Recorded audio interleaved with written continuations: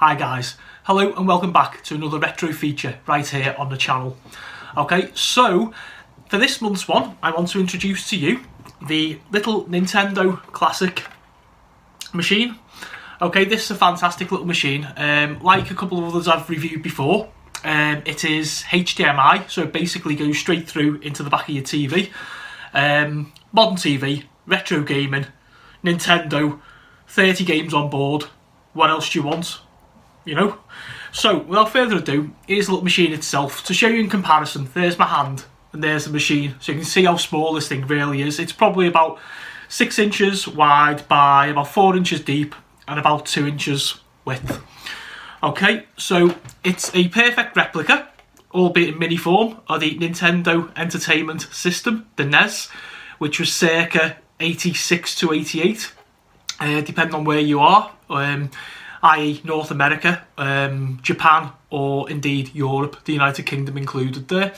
Okay, so as you can see, it's got a little Nintendo flap. This does not lift up, it's just a little feature. And then we have our 2 buttons on the front. We have the power, which is on and off, and the reset, which takes you back to the reset mode to pick another game out. Okay, and we have the 2 controller ports. Okay, of note, you only actually get 1 controller with this, but you can buy another controller separately for those 2-player games.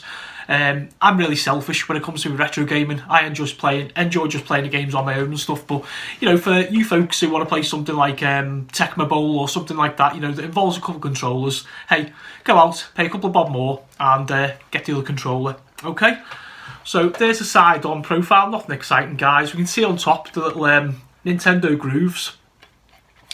There's the other side on. And then the back we simply have, which is probably common for these machines now, the HDMI socket and the power. These things are your usual USB, so you plug it into the back and then plug it into the little plug off your phone charger, whack it in the wall, turn it on, boom, retro gaming goodness right there. So, I want to show you the controller.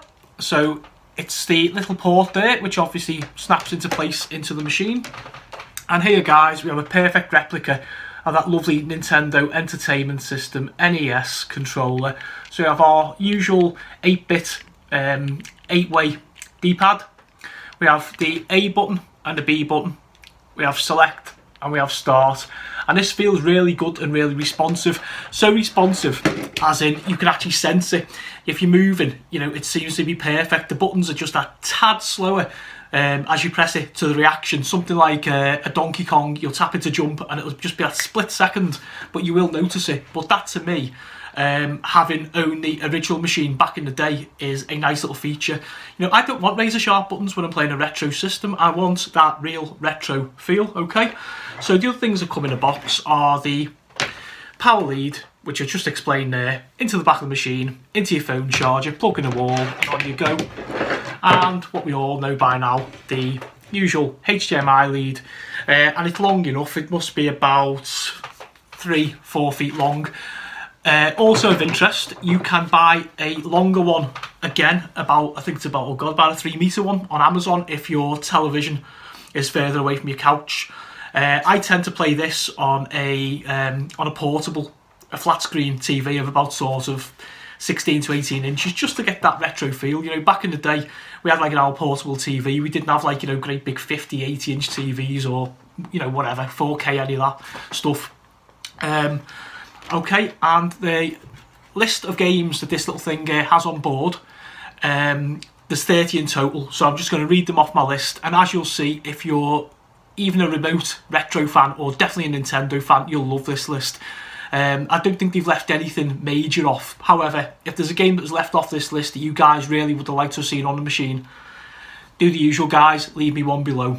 Okay, so in no particular order, the 30 titles on board: Super Mario Brothers, Super Mario Brothers 3, Legend of Zelda, Donkey Kong, Metroid, Kirby's Adventure, Super Mario Brothers 2, Dr. Mario, Punch-Out!, Balloon Fight, Donkey Kong Jr., Zelda 2, Excite Bike, Ice Climber, Kid Icarus, Mario Brothers, Star Tropics, Bubble Bobble, Final Fantasy, Gradius, Pac-Man, Castlevania, Galaga, Mega Man 2, Super C, which is Contra, Castlevania 2, Ghosts and Goblins, Ninja Gaiden, Tecmo Bowl, whoo, and Double Dragon 2.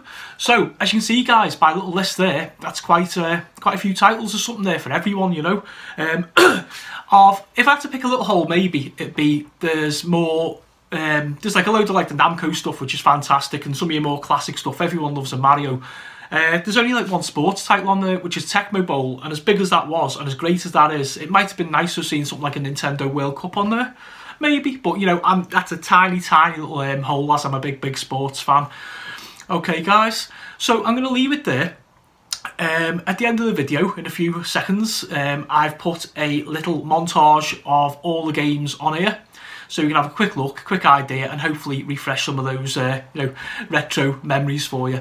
Alright guys, so listen, if you're new here and you like what you see, please hit that subscribe button, like, share, and leave a comment.